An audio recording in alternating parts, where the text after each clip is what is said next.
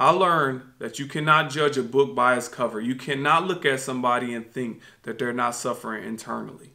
You cannot do it. Please don't, and I don't want nobody to do that to you. Stay tuned.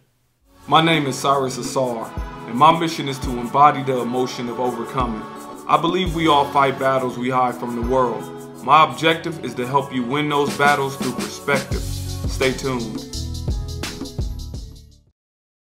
I learned that you cannot judge a book by its cover. You cannot look at somebody and think, oh, they never been through anything, because you can look at them and be like, oh, they got a nice car. They always smiling. They get all the girls, or whatever it be. Whatever you think is good and they have it in abundance, don't think that they're not suffering as well. I don't want you to think that you're the only one going through what you're going through, because there is a lot of people. Some people just mask it differently. Some people just hit the gym and now they all buff and they smiling and they go work out 8 hours a day. They still got things that they do that it looks beneficial behind. Let's just say somebody is dealing with some internal trauma. So they take it out in the gym and they go into the gym 6 hours every day because this is the way they deal with the fact that they were abused as a child. What comes out of that is aesthetically pleasing. They look really good. They chiseled. They got, you know, whether it's a woman, they got the thighs, they got everything. They look chiseled. And the fact that they got that, they look very good. They went through that internal suffering as a child or whatever it may be, and they just went to the gym as an outlet. That outlet led to that look.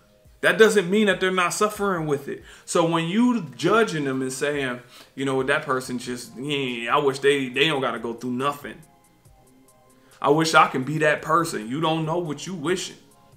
It's somebody that is saying they wish they could have what you have, and you're going to be like, man, you don't know what I'm dealing with over here. You don't want to wish to have my life. Trust me, you don't want to be like me. You want to be better than me. That's what real people say. They be like, man, you don't want to be like me. You want to be better than me. You don't understand what I'm going through. You don't know half of it. Because you see me smiling on Monday don't mean you're going to see me smiling on Tuesday. So I just want to tell people that, like, just because something looks good on the outside does not mean it's good on the inside. I've seen that when I went to the grocery store. I threw apples in my, container, threw apples in my cart. And I got home and then I got an apple and it felt firm. And then I cut into it and it was brown all in the inside. And I was like, dang, man, I thought this was a good apple. People are going through that same thing. Where if you cut them open and you looked at their insides, you would see, man, it's trauma, abuse, molestation, rape, whatever it may be.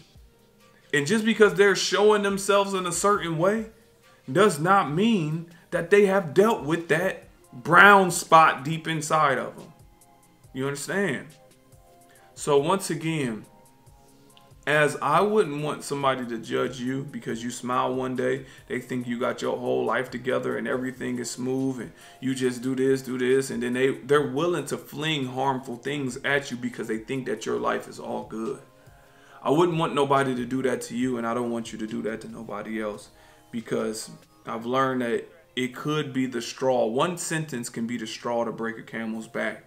It can be one thing they've said that just takes somebody over the top. They're like, I'm really trying to live my life best as possible, and everybody keep adding something to it. So don't be that person that's going to add something to somebody's life in a negative light.